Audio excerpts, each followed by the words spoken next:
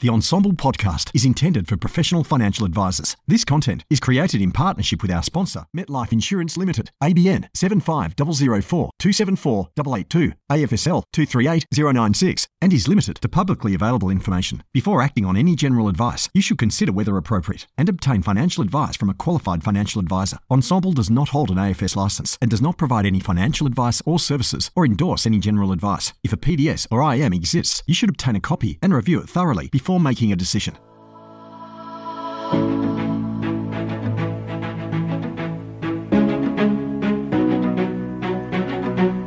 My name is Sacha and I'm a former insurance advisor and founder of the Sale Agency, where I specialise in helping financial professionals transform complex concepts into engaging content. Join me and our guests as we address the rising costs and affordability of insurance and explore strategies and solutions to help your clients meet their protection needs and help you facilitate cost-effective insurance advice. This podcast is proudly brought to you by 360 Health, MetLife's award-winning end-to-end health program designed to help your clients defend against serious health conditions so they can live healthier for longer. MetLife's 360 Health provides quick, easy and discreet access to over 50,000 leading local and global specialists, including general practitioners, doctors, psychologists, specialists, and mental health clinicians. Talk to a MetLife sales manager today to find out more about how you and your clients can access expert medical support and guidance from the comfort of your own home. MetLife. Life inspired by you. Welcome to episode 4 in our series on how to help your clients understand and manage rising insurance costs. In today's episode, we're going to explore the global perspective and examine life and disability insurance and advisor experiences across different countries and what we can learn and apply to our advice experiences. To do that, I'm joined by Jeffrey Scott, Head of Advice Strategy at MetLife. Dr. Jeff has worked in the insurance industry for over 30 years, has 10 qualifications, and is a regular media commentator on the topics of insurance, superannuation, pensions, and finance. He has lectured at the University of Technology, Sydney, and the University of New South Wales, and created the first terminal illness benefit for life insurance products in Australia. So it's safe to say that we have an expert in our midst. Welcome, Jeff. Thank you, Sacha. So, look, let's get right into it by addressing a major pain point for advisors and their clients. What are you seeing from a pricing perspective globally, and are the pricing challenges in the Australian market unique? Let's just call it right up from the beginning. The answer is no, they're not unique. Whether we look at the UK, we look at South Africa, we look at the United States, and again, my home country, Canada, we're seeing the same type of pricing changes, in particular for income protection insurance. And ironically, the same three major causes of claim are the same across, now the percentages change a little bit, but they're the same three. So mental illness, musculoskeletal, and cancer. Those are the big three, and we see them all over. And what we found is that each of those four major countries have had the same issues with regards to how do we get this back into profitability? What do we have to do? And they've gone through a similar transformation as what Australia has. So it's been, how do we tighten up the underwriting? How do we actually increase premiums and still make them relatively affordable for clients? And how do we actually modify or change definitions so we don't get adverse claims experience? And so we literally see this across the globe. So what we see in Australia is not unique. Matter of fact, Australia was probably the last to move on this. So what about, we've heard these concepts bandied around that Australia has one of the most generous, income protection definitions or disability covered definitions in general. So how does that then play into the pricing? If other countries with quote unquote less generous definitions are having pricing issues, what are our options here in Australia?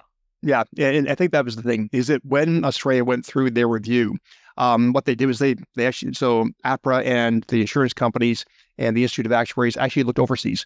So they looked to see what was happening in the UK, they looked to see what was happening in South Africa, looked to see what was happening in the United States and Canada, and said, okay, what have they done with regards to their product design, with regards to their waiting periods, with regards to their types of definitions, and with regards to their offsets and also the replacement ratios to get them back into profitability.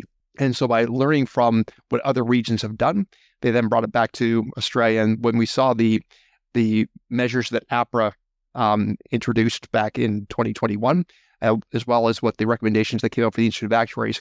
It basically was from looking at that, basically looking outwards and see what that global research was before they came in to actually put the recommendations together and put those APRA measures together. So we've had this total redesign of income protection with, a few express purposes, one of which being to get pricing and sustainability under control.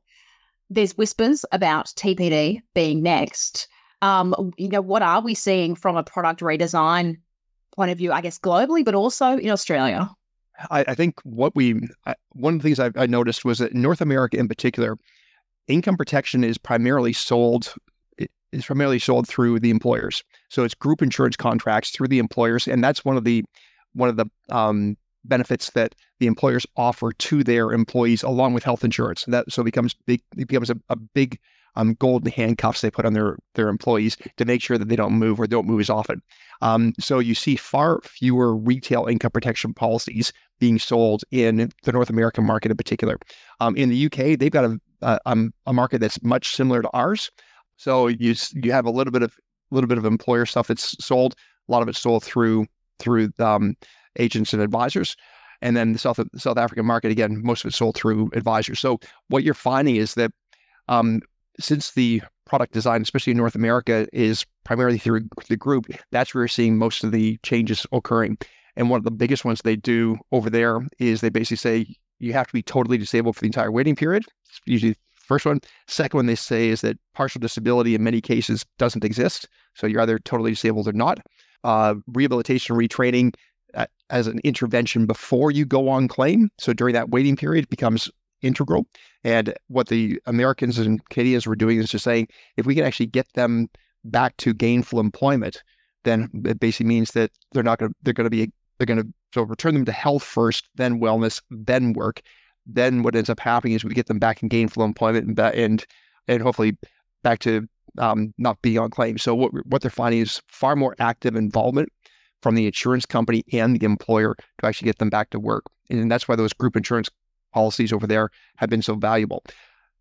What we've also found is elsewhere around the world, so both in the UK and particularly South Africa basically realized that where there's not an early intervention, the chances of a person going on a long-term claim is significant, which basically starts to have a bad influence on adverse claims experience. Because if a person gets into habitual behavior or hasn't had the right treatment or rehabilitation or retraining early enough, then effectively they get into habitual behavior with regards to not wanting to go back to work. So it's interesting to see how the various countries and various regions have tried to address that issue. So this early intervention piece, I guess we're starting to see it a little bit with some of the insurers offering, health discounts, health and wellness sort of programs. How do you see the early intervention piece evolving in Australia? MetLife has actually done this already. So we started doing this on our group insurance policies, and we now brought it across to the retail. Once we are notified that there's a potential claim, we actually have our early intervention team contact the client and basically say to them, is there anything we can do to help you? And that's usually the first thing, because in many cases, if they've gone through a serious injury, a serious illness, and are prevented from working, often this is a new experience for them. And often just trying to find the right resources in their area to say, okay, where can I find someplace to do my washing for me, or somebody who would actually, now again, with various task finders and stuff that you do, that people can find it far easier. But what we're finding now is that being able to connect those people to the right professionals, whether they be rehabilitation people, retraining people, people can assist them in their community. That becomes an integral part. So people then sit back and say, I can now take action with regards to this injury or illness or disease, and basically start to get my life back. And we basically have that as part of our stuff at MetLife, and we're seeing that other companies are starting to do the same thing as well. In other words, once we're notified of a potential claim, before they ever see the doctor, we get involved and say, okay, can we help? And that's an integral part of this entire process. So we've talked about, some product evolutions. What about global perspectives on underwriting, right? That's a key area where cost and pricing and product design comes into place, what are we seeing globally from an underwriting point of view? What I found is that there are some incredible advancements on the side of pure life insurance or death cover. And some of the things I've seen overseas has been really, really exciting, because what they do is they basically say that one of the barriers to people actually purchasing life insurance is a situation where people go, seeing my doctor, going through all the paperwork, going through underwriting is just a pain in the rear end. And so they go back and they say, well, is there any way to do this? So what I'm finding is that there's particular companies in the United States who basically said, if I know your postcode, I know your credit card details, and I know that you went, again, I know your prescriptions that you've had from, again, the biggest chemist over there is Walgreens. If we can actually download that information, we don't need you to go and see a doctor. We don't need you to take a blood test or urinalysis, because we have enough information to basically have a risk parameter built on you, and we know what your risks are going to be. And so what they do is they sit back and say, you allow us to do the data scraping. We do data scraping, put it into our little black box, come out, and we have a risk premium that's specific for you, and we can actually do this. They've been able to do it for death cover. They haven't been able to do it for income protection or trauma or TPD yet. But what I found is that people said, so to get my cover, all I have to do is give you permission. They go, yep. Then we, depending upon the sums insured, they ask them to go into Walgreens and actually have a blood pressure test, and that's it. That's the total extent. And Walgreens literally is on each and every corner. So they're almost as popular as McDonald's over the United States. And so you literally walk in, do that, and everything's done. So that I find exciting, because effectively what they're saying is, let's throw out the typical underwriting book that says we need to know all this information. They're saying, well, if we can do a data scrape, we don't need to ask any questions of you. And we can find out what your medical history was because of what your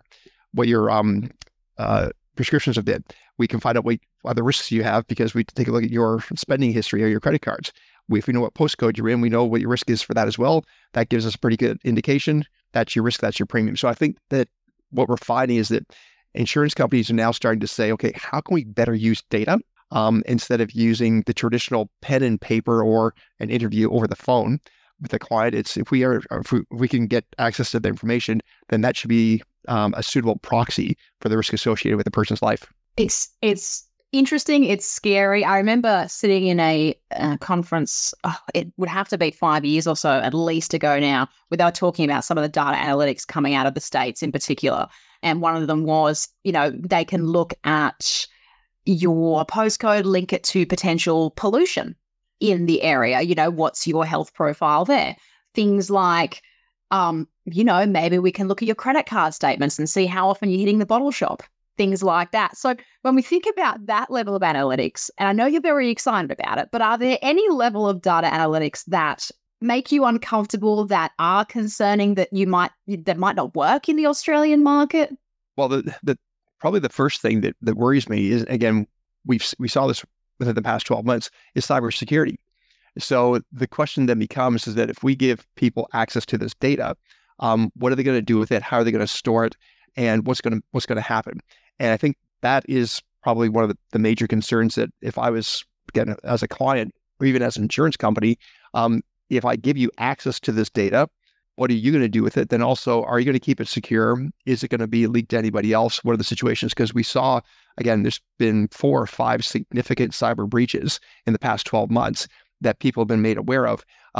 If I've got personal data like this, then that's my biggest concern. And I know that when I'm talking to my friends and colleagues across the industry at the other insurance companies, cybersecurity is one of the things that is one of the top of the list as far as risk to the business.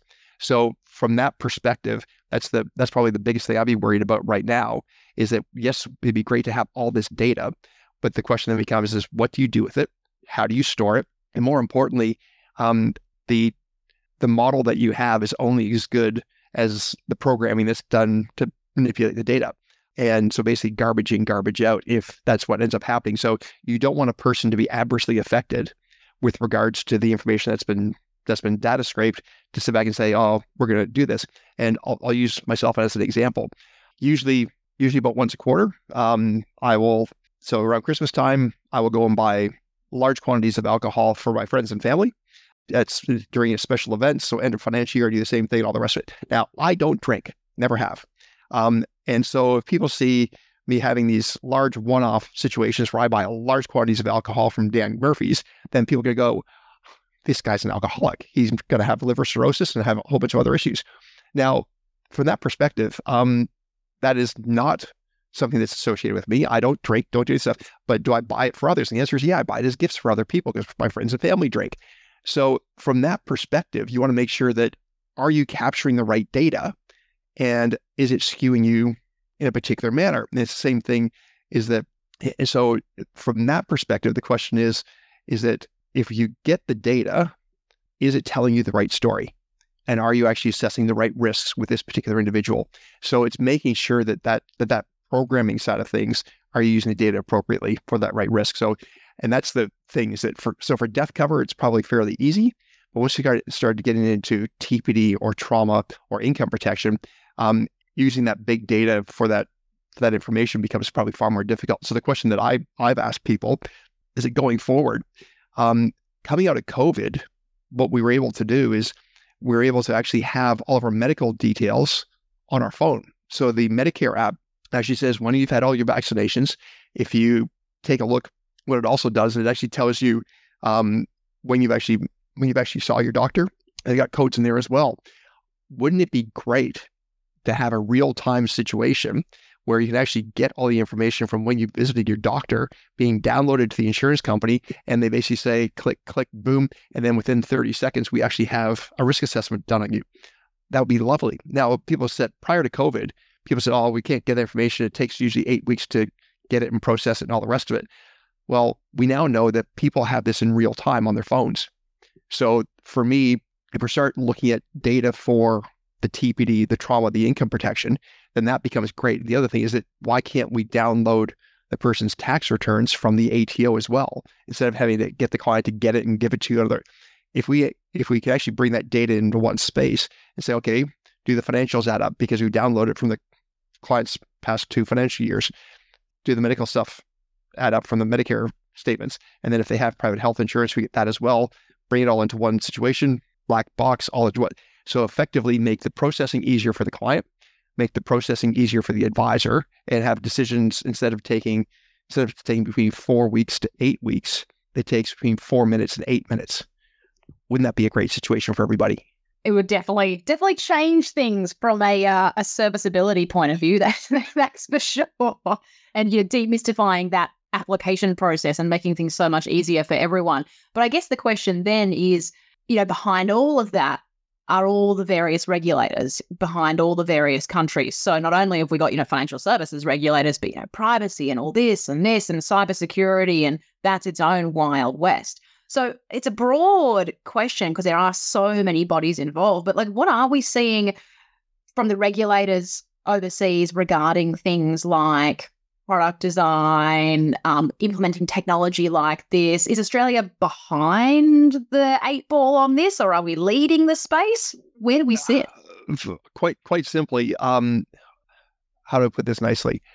There is no country that's leading the charge on this, which just frustrates me. Now, there are certain areas that you'll see. So there's a company called Lemonade over in the United States that uses behavioral finance and IT and AI and basically does that. But again, it's for death cover only. So there are some shining lights, and there are some fintechs out there as well that are trying to make this more easy and all the rest of it. But again, I haven't seen anything that you sit back and say, okay, is this head and shoulders above anybody else anywhere else in the world? It's still a fairly laborious process for the underwriting. Underwriters is still a fairly manual situation. Now, again, I know there's electronic underwriting tools that people can use, but again, the problem with those is that you get to a certain point and you need human intervention. So there's no situation where I've seen where this has been streamlined for all forms of insurance: the death cover or life cover, the TPD cover, trauma cover, and the income cover. And that's the thing that when I'm talking to advisors in Australia basically said, make my life easier, make me more efficient, allow me to see more customers, and then make this entire process as streamlined, as efficient as possible, so that if I'm efficient, then I can basically provide better advice. I provide more advice to more customers more often. And that's currently not the process. So when I've looked around the world, there are certain things that are starting to do better. I've seen a couple of bank assurance models out of Europe where the banks have actually got a digital platform, and they normally do it for mortgage protection insurance, where the client comes in, they take out their mortgage, and effectively when they take out their mortgage, there's insurance embedded in that entire process that allows the client to effectively have their mortgage looked after. And there's a very strong link with that. And the insurance application process is actually part of the mortgage process. So the client sees it as a fairly seamless situation. But again, limited scope. It's about looking after that one particular need for the client. It's not holistic. And it becomes a situation where those type of things are still not embedded, because most clients like seeing their insurance in one bucket and seeing their banking in another bucket, and then their retirement and investments in the third bucket. And it's having those three things sort of interchange. The only person that does that well is often the financial advisor that brings it all together for them.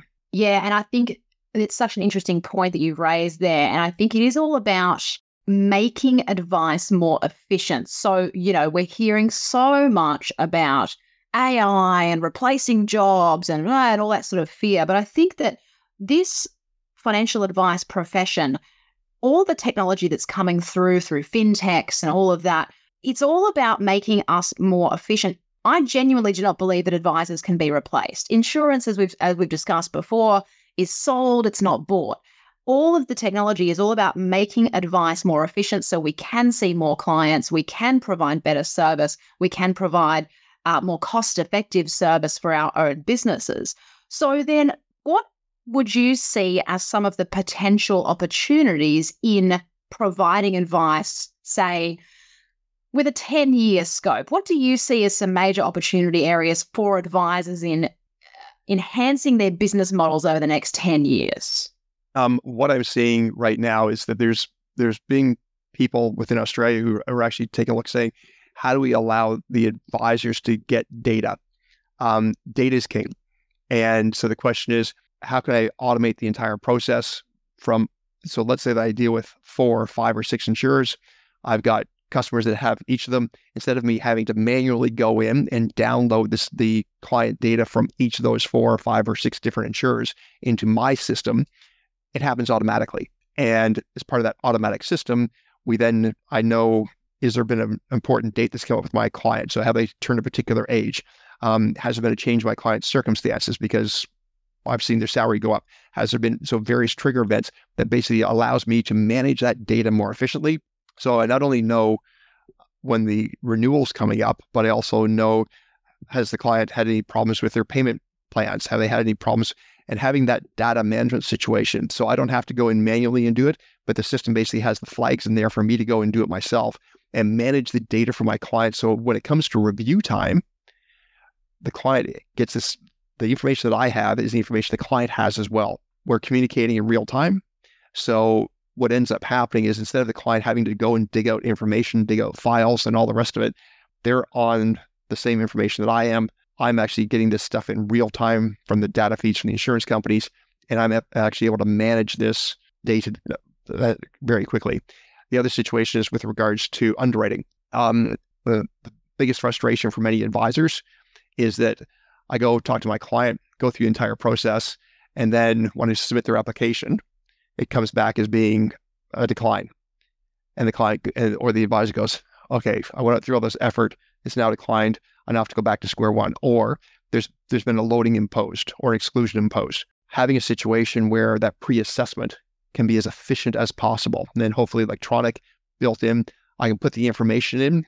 Again, we talked about downloading the information from Medicare or otherwise into the system, comes through, spits it out and says, yep, this person is likely going to be a standard situation, or, the person is going to be a loaded, or there's going to be a loading and exclusion, or potential decline before you ever go down the SOA path. And you then sit down with the client and say, here's the situation. Based on your current situation, there's going to be a loading of plus 50 or loading of plus 100. That means your premium is going to be approximately $2,000 per year. Are you happy with that? And the client goes, yep, I'm happy. Now, when I sit down, the conversion rate on those clients, instead of it being 1 in 10, it's now 7 or 8 or 9 out of 10, because you've done all the pre-assessments, everything comes through. And then when we're doing the reviews, if I think that my client's at a high risk of potentially lapsing because of everything else I know with that client, I can have early intervention with that client and start managing the risk and managing the expectations at review time. That end-to-end process is what I've been hearing from advisors across the country. Make it easy for me to understand what the risks are for my client. So pre-assessments or underwriting rules engines become essential, and then give me as much data as I possibly can take to let me know what's going to be happening with my client. So when we have the review with my client, I can have early intervention, not 30 days out, but at 3 months out. So I can start setting the expectations for my clients for when that renewal comes through. That's what I'm hearing loud and clear. So if I have my 10-year plan in place, that's what I want. Digital end-to-end situation to make the advisors more efficient, and to make the client experience far better as well. Yeah, and I think we talk so much about data, and garbage in, garbage out. And sometimes I feel there's a misconception that having more data means, again, that it's a very homogenous process for a client, which isn't a bad thing. But I think the key here is the personalization, having this data and then using that quality relevant data to actually personalize client experiences within a digital landscape is the way that advice can get ahead. That's how, this industry and this profession separates itself from, the direct channels, fintechs, all of that sort of thing. So if we're looking then at what's changed, I guess, globally since COVID, right? So there was a McKinsey survey in around 2020, and this was of the European life insurance consumers. And McKinsey found time that 54% of consumers in 2020 now prefer digital or direct communication channels, and that was up from 38% pre-COVID. So digital and data are two different things. Correct. So what can advisors do, learn from that information to reinvent themselves going forward? I think that there will be clients that still want to see you face to face, still want to shake your hand and actually eyeball you in an office environment. There are others that basically say, you know what, I don't have the time to actually come into your office, or I don't have time for you to come into my house, but I do have time for us to have a chat over a computer and record this. And so you're seeing far more clients that are happy doing FaceTime, happy doing WebEx, happy doing Microsoft Teams, and they sit back and say, this is actually a far more convenient way. And we can have a conversation as though I'm in your office, but I don't have to do the travel time from wherever my house is. And we can do this at times that are convenient for me. Because if people have kids, if they've got various other work commitments, they can actually flip open the computer, have this situation, and actually from a digital situation, make it far more efficient. The other thing is that the advisors can record this. So everything that they're talking about with their client, they can record it and actually have it on file. And if the client says, I didn't say this, it's like, well, let's go back and review the recordings. And it's like, well, actually you did. And here's what you said, and here's what we discussed, and here's what we talked about. And it's interesting because when things go bad, what I've realized is that clients often have selective amnesia. On the other hand, when things go right, the clients basically say, isn't it great? I made such a great decision. So what we have here is a situation for not only for the advisor to be more efficient, it's a better client experience for those who actually are willing to do this. It's a far more efficient situation because the client isn't having to drive in back and forth. And you can do it when it's convenient for the client. So, and you can share stuff on this and all the rest of it. So I think the digital technology of being able to contact clients anywhere in Australia, have this conversation where you don't have to be face-to-face anymore is one additional way. Now, I'm a bit old school this way. I believe that the very first meeting should be face-to-face because you actually want to sit down and have a chat with that client. Once you get to know each other, then every other meeting after this now can be by a computer. There are some clients who sit back and say, no, I'm too busy. I want everything by a computer. Perfectly okay. But to build that relationship, I usually think the first meeting should be face-to-face. But again, I'm a bit old school that way, and that's fine. The thing that I've also seen is that is that every piece of technology should be able to do two things. Is that if you introduce it into your practice, it should be there to enhance the customer experience and make you more efficient. That's it. Merely getting new technology for the sake that it's new, if it doesn't add any value to your experience, to the customer experience, it doesn't add any value to your efficiency, why do it? And that's the thing that I say. I've seen a lot of great technology and look at it going, okay, how does that change or improve what they're already doing? If the answer is it doesn't, then walk away. Yeah, and I think also when we look at advice practices, it'd be amazing. It would be absolutely amazing if there was a one size fits all, one piece of technology that did everything for us. But we know that's just not possible. So, we do have to invest knowledge and trial and error in a tech stack, right? We know businesses are made up of several pieces of technology that enhance the efficiency overall. Unfortunately, there is not one size fits all solution that provides everything that we want.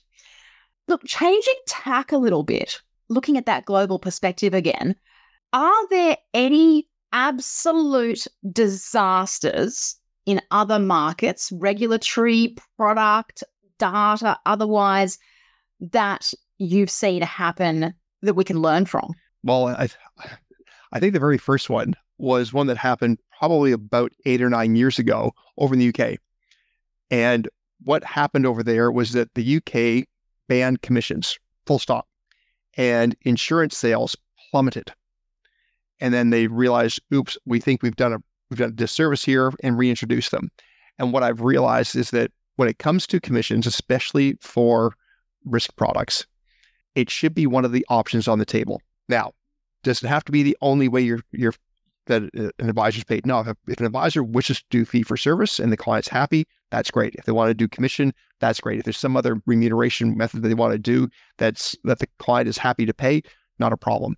But what I found is that when that occurred, literally sales fell off the cliff, and then they realized, oops, we've gone too far.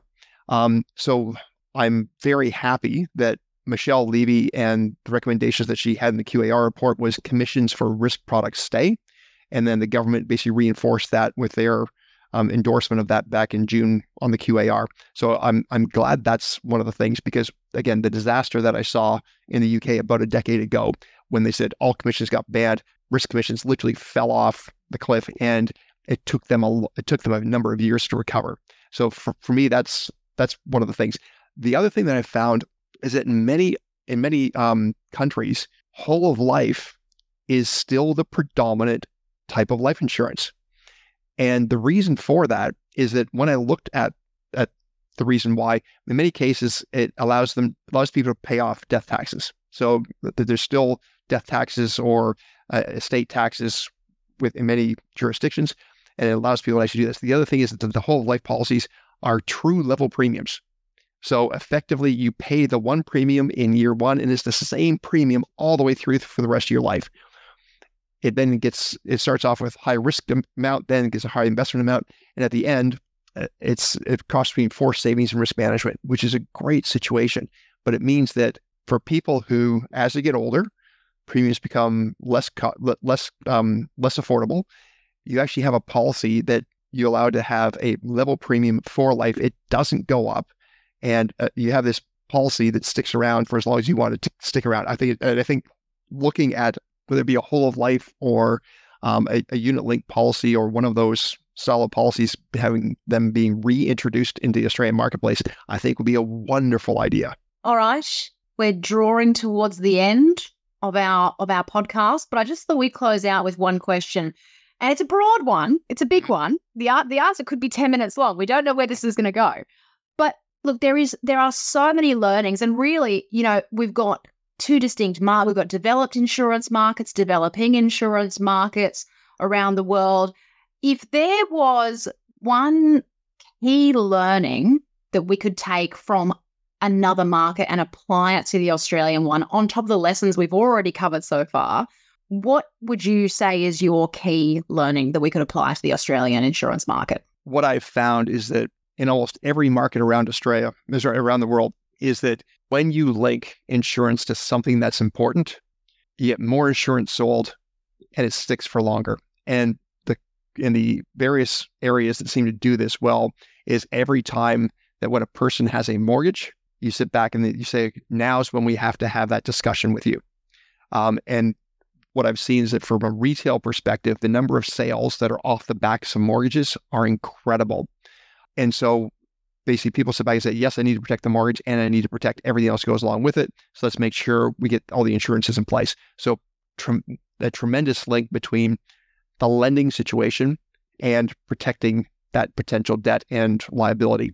The other thing is that where I found if people don't see that link, then very few people actually will take the initiative by themselves. And so what I found is that no matter where you are in the world, having an advisor or an insurance agent or a broker who actually comes in and says, let's sit down and have this chat, they are essential to making sure that you get the right amount of cover for your particular circumstances and making sure it's affordable. Those two are important. And then making sure that there's default cover elsewhere. And what I found is that through your employers, in Australia, employer cover is a very small fraction, where almost everywhere else in the world, if you are working for a particular employer, most employers want to protect their employees because it's a good investment. And often the insurance packages for death cover, income protection cover, and health insurance are often quite significant. Now, people say, well, there's fringe benefits tax if that's the situation here in Australia, and there's all. But what we've done is we sort of half put it inside superannuation. But the trustees now in Australia are finding it difficult to make that affordable for your clients and comprehensive enough. I think what we should probably do is move it back to the responsibility of the employer to get a good base level or default level cover, and then making sure that it gets customized, have the advisor involved, and especially every time the person takes out a mortgage. So having those components there, good default level of cover, especially through the employer, is one. Two, you need to have an advisor involved. Otherwise, people do not take action with regards to their life insurance. And three, try and link it to the person's mortgages, because when that ends up happening, people often see the need immediately because it's linked to something that is actually tangible for them. Dr. Jeffrey Scott, thank you so much for joining us on this podcast and sharing your global insights with us. Now, if our listeners wish to connect with you on LinkedIn, can they do so? Absolutely. Excellent. So there you go, listeners. If you want to go connect with Dr. Jeffrey Scott, you can do that. And thank you very much for listening. Thank you, Sacha.